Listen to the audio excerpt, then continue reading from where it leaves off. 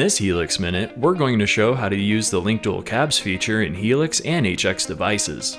When using a dual cab block, the Link Dual Cab option lets you choose whether changing the first cab automatically recalls a matching cab for the second. By default, the Link Dual Cabs option is off, so when choosing a cab model on the first page, the cab model on the second page doesn't change.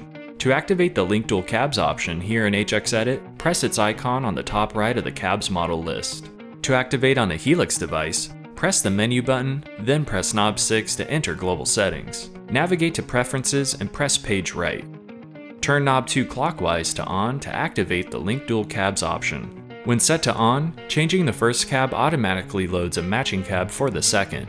Choose this option if you want to emulate the sound of two different mics or two of the same mic with different angles or positions on the same cab. That's it for this Helix Minute. If you would like to learn more about Helix, please visit line6.com or subscribe to our YouTube channels for more in-depth videos.